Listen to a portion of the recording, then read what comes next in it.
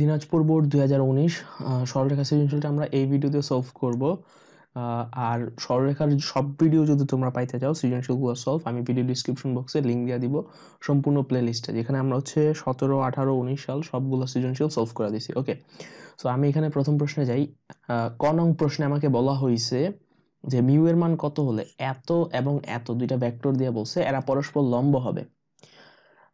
আমরা জানি কি দুইটা ভেক্টর রাশি লম্ব হওয়া শর্ত কি, দুইটা ভেক্টর রাশি লম্ব হওয়া শর্ত হচ্ছে তাদের ডট গুণফল হচ্ছে 0 হবে। হ্যাঁ, তো আমাদেরকে এখানে যে দুইটা ভেক্টর দেওয়া আছে i two P minus 2j two P plus k two P, এই ভেক্টরটা আমরা ধরলাম a। আরেকটা ভেক্টর দেওয়া আছে 2i two P minus 2i two P plus mu j two P minus 2k two P. হ্যাঁ, 2i two P plus mu j two P minus 2k two P. হ্যাঁ, এই দুইটা ভেক্টর, a আর b দুইটা vector. এখন বলছে এরা পরস্পর লম্ব। এরা যেহেতু পরস্পর লম্ব, তাহলে এদের ডট গুণফল কত হবে? a vector dot b vector equal হবে হচ্ছে 0। a vector dot b vector equal হবে কত? 0। তা আমরা এখন জাস্ট a আর b ভেক্টরগুলো বসাই দেই। a হচ্ছে i, আমি আবার বলতেছি দুইটা ভেক্টর লম্ব হইলে, পরস্পর লম্ব হইলে তাদের ডট গুণফল 0 হয়। এখানে বলছে লম্ব, তাহলে আমরা a dot b equal to 0 বলতে পারি। আমি ছেলেটা একটু এক্সপ্লেন করে দেখাই যে কেন এটা 0 হয়। আমরা জানি দুইটা ভেক্টর রাশির গুণফল বলতে যে তাদের মান ইনটু মধ্যবর্তী কোণের cos, যেহেতু লম্ব তাহলে হচ্ছে মধ্যবর্তী কোণ কত? cos 90 degree. cos 90 এর মান কত? 0। তাহলে a ডট b কত হবে? 0। তাহলে দুইটা ভেক্টর রাশি লম্ব হলে ডট গুণফল 0 হয়। সো এখন আমরা ভেক্টর দুইটা বসাই দিই। a ভেক্টর হচ্ছে i - 2j + k, i - 2j two p plus k two p dot b vector equal হচ্ছে 2i plus mu j minus 2k two p equal হচ্ছে 0। সো ডট গুণফলের মানে কি আমরা কি জানি? ডট গুণফলের মানে হচ্ছে i এর সহগ গুণ j এর সহগ গুণ k এর সহগ গুণ। সহজভাবে বলতে গেলে ডট গুণফলের মানে কিন্তু এরকমটাই হয়। তাহলে এখানে i এর সহগ 1 আর 2, হ্যাঁ, গুণ করলে হবে 2, j এর সহগ হচ্ছে -2 আর মিউ গুণ করলে হবে হচ্ছে -2 মিউ, আর k এর সহগ এখানে 1 আর এখানে -2 গুণ করলে -2 ইকুয়াল হচ্ছে 0। সো এখানে +2 -2 হচ্ছে কাটা, +2 -2 কাটা, আমরা যেটা পাচ্ছি যে -2 মিউ ইকুয়াল হচ্ছে 0। তাহলে আমরা বলতে পারি কি মিউ ইকুয়াল হচ্ছে 0। সো মিউর ভ্যালু হচ্ছে 0। সো এটাই আমাদের উত্তর, মিউ ইকুয়াল হচ্ছে 0। ওকে, সো আমরা চলে যাই পরের প্রশ্নে।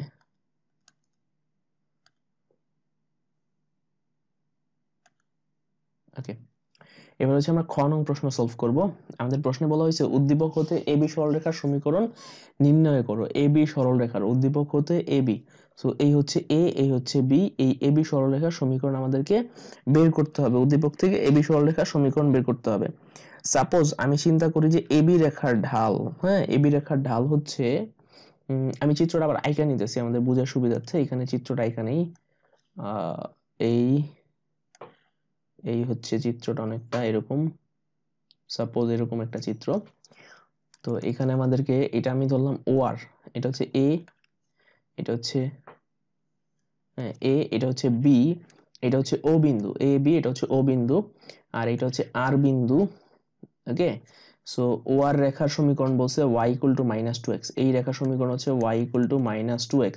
তাহলে এই রেখার ঢাল কত? হ্যাঁ, এই রেখার ঢাল কত? আচ্ছা, আমরা প্রথমত এবি রেখার ঢাল ধরি হচ্ছে m। তাহলে এবি রেখার সমীকরণ কত?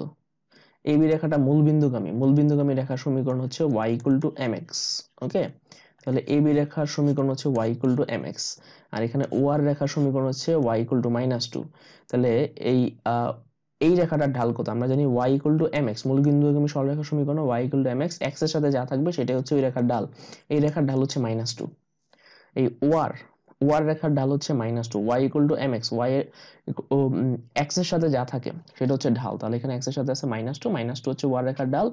আর এবি রেখার সমীকরণ আমরা ধরলাম y = mx, যেহেতু এটা মূলবিন্দুগামী সরলরেখা, তাহলে এখানে এই এবি রেখার ঢাল হচ্ছে m। ওকে, সো এখন এই যে দুইটা রেখা, এদের মধ্যবর্তী কোণ কত? এদের মধ্যবর্তী কোণ কিন্তু আমাকে বলে দিয়েছে 45 ডিগ্রি। এই যে এখানে দেওয়া আছে এদের মধ্যবর্তী কোণ হচ্ছে, ছোট্ট করে লেখা আছে 45 ডিগ্রি। সো এখানে এই কোণটা 45 ডিগ্রি। আমরা জানি এই দুইটা রেখার মধ্যবর্তী কোণ থিটা হইলে tan থিটা সমান লেখা যায় m1 minus m2 divided by 1 plus m1 m2 এটা লেখা যায়। হ্যাঁ, তো tan থিটা, তাহলে এটা হচ্ছে 10, এখানে থিটার মান হচ্ছে 45 degree equal plus minus m1 minus m2। m1 এর ভ্যালু হচ্ছে, আমরা ধরলাম এই রেখার ঢাল হচ্ছে m1 আর এই রেখার ঢাল হচ্ছে m2। হ্যাঁ, আর মধ্যবর্তী কোণ তো 45 ডিগ্রি বসাইছি, তো m1 হচ্ছে m, m2 হচ্ছে -2, নিচে হচ্ছে 1 প্লাস m1 m2, m1 হচ্ছে m আর m2 হচ্ছে -2। সো এখন আমরা ক্যালকুলেশন করলে কিন্তু এখান থেকে আস্তে আস্তে m এর মানটা বের হয়ে আসবে। 1045 ডিগ্রি ভ্যালু হচ্ছে 1 equal plus minus m minus -2 m plus 2 divided by m plus 2 divided by 1 minus হচ্ছে 2m, 1 মাইনাস 2m।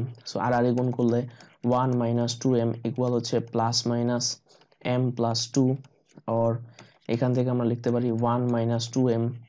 আমরা যদি প্লাস নেই, হ্যাঁ প্লাস অংশটা নেই এখান থেকে শুধু, তাহলে এখানে প্লাস মাইনাস আছে, সো আমরা প্লাস অংশটা নেই, প্লাস নিলে আমরা পাবো হচ্ছে 1 মাইনাস 2m ইকুয়াল টু হচ্ছে m প্লাস 2, और 1 minus 2 equal m plus 2m, और আমরা যেটা পাচ্ছি মাইনাস 1 ইকুয়াল 3m, और m ইকুয়াল হচ্ছে -1/3। ওকে, সো এই 3 টাইমের সাথে গুণ ছিল, এই পাশে এসে ভাগ হয়ে গেছে। আর যদি আমরা মাইনাস নিতাম এই অংশ থেকে, মাইনাসটা যে 1 মাইনাস 2m ইকুয়াল মাইনাসের m প্লাস 2, সো আমরা এখান থেকে লিখতে পারি 1 মাইনাস 2m ইকুয়াল হচ্ছে মাইনাস m মাইনাস 2, और লেখা যায় 1 plus 2 equal 2m minus m, और m ইকুয়াল আমরা এখান থেকে পাবো 3। সো আমাদের ঢাল বের হইছে, যে রেখাটা বের করতে হইতো, মানে যে রেখা এবি রেখার যে সমীকরণ আমরা ধরছিলাম, এবি রেখার সমীকরণ ধরছিলাম y equal to mx। So এখানে যদি m এর মান বসাই, m এর দুইটা মান আসছে, তো একবার m এর মান -1/3 বসাইলে হবে y equal to -1/3x, R m এর মান +3 বসাইলে y ইকুয়াল টু হচ্ছে 3x। সো এইগুলো আমরা চাইলে একটু সাজায় লিখতে পারি, যেমন এখান থেকে লিখতে পারি 3y ইকুয়াল টু -x, और x plus 3y equals to 0, और এখান থেকে লেখা যায় 3x minus y equals to 0। So এই দুটোই হচ্ছে আমাদের এবি রেখার সমীকরণ। হ্যাঁ, আচ্ছা, এই দুটোটা তো এবি রেখার সমীকরণ হবে না, আসলে এই দুটোটা হচ্ছে আমার ও আর রেখার সাথে 45 ডিগ্রি কোণ উৎপন্ন করে, এই হচ্ছে ও, এই হচ্ছে আর, ও আর রেখার সাথে 45 ডিগ্রি কোণ উৎপন্ন করে এরূপ রেখার সমীকরণ। এই দুটোটা এবি রেখার সমীকরণ আসলে। ওকে, ওয়ার রেখার সাথে 45 ডিগ্রি কোণ এবিও করতে পারে, আবার এদিক দিয়ে অন্য একটা রেখাও করতে পারে। তো এখন আমরা একটা জিনিস খেয়াল করি, এবি রেখার সমীকরণ কোনটা হবে? তো এবি যে রেখাটা আছে, এই রেখাটা কিন্তু এবি রেখা কিন্তু আমার কি করছে, এবি রেখা হচ্ছে ডান দিকে হেলা আছে। তাহলে যারা ডান দিকে হেলা থাকে, হ্যাঁ যেসব রেখা ডান দিকে হেলা থাকে তাদের ঢাল কি হয়, প্লাস হয়। তাহলে এখানে আমরা এই যে দুইটা রেখা পাইছিলাম, হ্যাঁ দুইটা m এর যে দুইটা ভিন্ন ভিন্ন ভ্যালু পাইছিলাম, m এর মান 3 আর -1/3, এটা কিন্তু গ্রহণযোগ্য হবে না, কারণ এটা মাইনাস আসছে। এবির মান কখনো, এবির ঢালের মান কখনো মাইনাস আসতে পারবে না। সো আমাদের এই উত্তরটা হবে না, আসলে এটা গ্রহণযোগ্য না। ওকে, সো এটা গ্রহণযোগ্য না। সো এবির সমীকরণ হবে 3x y = 0, উত্তরটা হবে y = 3x বা 3x y = 0। সো এটা আমাদেরকে শুধু এবি জানতে চাইছিল, দুইটা সমীকরণ জানতে চাই নাই ওয়ার এর সাথে। ওকে, সো এটাই হচ্ছে আমাদের উত্তর।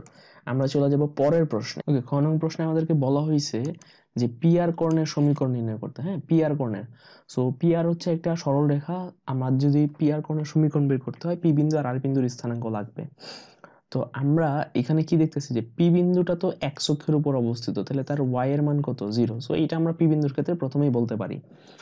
আর এই যে কিউ বিন্দুর স্থানাঙ্ক -4,2, এই -4,2 আসলে কতটুকু একটু বুঝতে হবে। হ্যাঁ, এখান থেকে এই -4,2 এর ভিতরে এই 2 হচ্ছে তার ওয়াই এর ভ্যালু, মানে এই 2 মানে কতটুকু, এই এতটুকু হচ্ছে 2, এটা তো আমরা বুঝি। হ্যাঁ, কিউ বিন্দুর স্থানাঙ্ক -4,2, এখান থেকে এই পর্যন্ত হচ্ছে, এইখান থেকে এই পর্যন্ত হচ্ছে 4, যেহেতু এটা বাম দিকে আসতেছি আমি মূল বিন্দু থেকে, তাহলে x এর মান -4, আর এখান থেকে এই যে দূরত্বটা এটা হচ্ছে 2 একক। x অক্ষ থেকে এই বিন্দুর দূরত্ব হচ্ছে 2 একক, আর y অক্ষ থেকে দূরত্ব হচ্ছে 4 একক, যেহেতু বাম দিকে তাই মাইনাস হয়েছে। সো এইভাবে হয় কিউ বিন্দুর স্থানাঙ্ক -4,2। এই যে কিউ আর রেখাটা আছে, এই কিউ আর রেখা, হ্যাঁ এই কিউ আর রেখাটা কি x অক্ষের সমান্তরাল, কিউ আর রেখা x অক্ষের সমান্তরাল, তাহলে যেহেতু এই কিউ আর রেখাটা x অক্ষের সমান্তরাল, কিউ আর রেখা x অক্ষের সমান্তরাল, তাহলে এই রেখাটার x অক্ষের সমান্তরাল, তাহলে এই রেখার সমীকরণ হবে কি, y = 2। আমি বলে দিচ্ছি কিভাবে হইলো।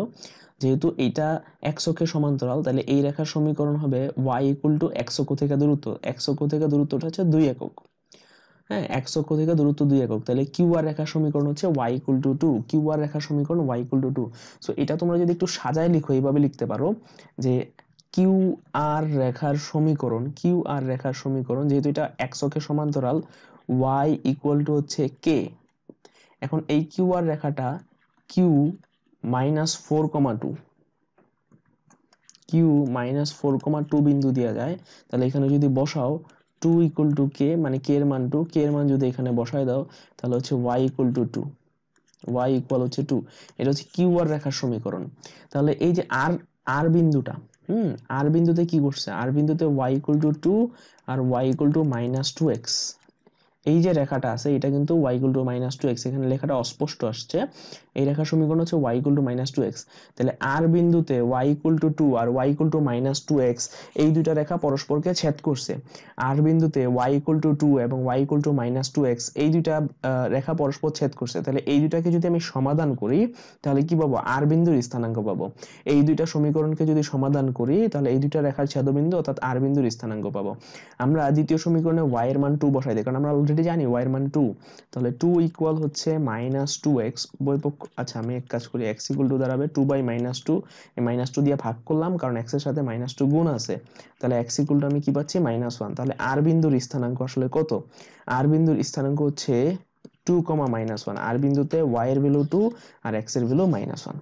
ওকে, তো এখন r বিন্দুর স্থানাঙ্ক 2, -1। এবার আমরা p বিন্দুতে একটু কাজ করি। p বিন্দুর স্থানাঙ্কটা বের করি, আমার OP লাগবে। আমরা জানি OP আর QR সমান, তাহলে আমি QR টাকে বের করে নিতেছি। আগে QR বের করি।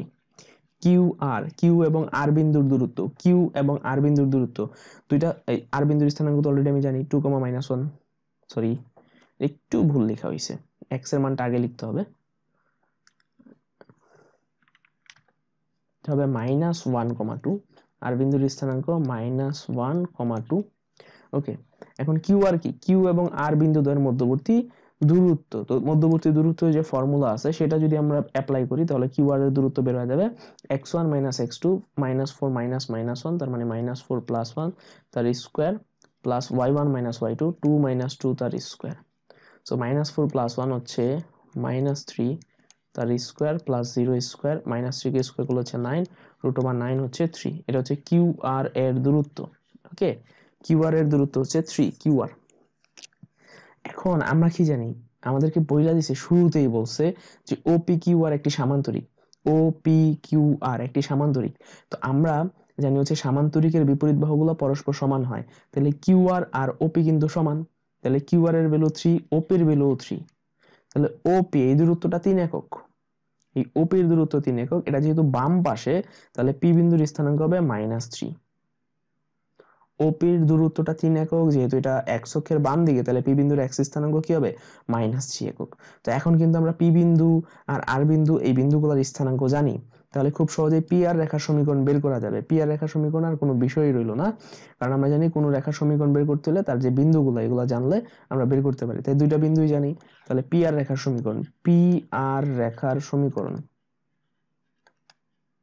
কোনো সরলরেখার উপরস্থ দুইটা বিন্দু জানা থাকলে তার সমীকরণ নির্ণয়ের সূত্র হচ্ছে x - x1 divided by x1 - x2 equal y - y1 divided by y1 - y2। এখানে x1 কাকে ধরবো, x1 y1 ধরো, p বিন্দুকে x1 y1 ধরো, ইচ্ছা যে কোনো বিন্দুকে ধরা যেত, বা আমি আর কেও x1 y1 ধরতে পারতাম। তো আমরা যেহেতু p কে x1 y1 ধরছি, আর কে ধরবো x2 y2। জাস্ট ভ্যালুগুলা বসায় দাও, ঠিক আছে। যদি আমরা ভ্যালুগুলা বসাই, x - 3 -3 -1 মানে +1, y -0 0 -2। সো আমি আবার একটু চেক করে নিচ্ছি যে -2। সো x - x1, ওকে এখানে একটু মিস্টেক হয়েছে, তাহলে এটা প্লাস হয়ে যাবে। হ্যাঁ, এখানে আমরা একটু ভুল করছি, x1 এর মান তো -3, তাহলে x - -3 x + 3 আর হচ্ছে x1 - x2। হ্যাঁ, y -0 0 -2, তাহলে আমরা পাচ্ছি x + 4 x + 3 divided by -2 equal y divided by -2। ওটার নিচে -2 - 2 বাদ, তাহলে x plus 3 equal y or x minus y plus 3 equals to 0 y টা যদি এই পাশে আসে তাহলে উত্তরটা হয় x minus y plus 3 equals to 0 so এইটাই হচ্ছে আমাদের PR কর্ণের সমীকরণ PR কর্ণের সমীকরণ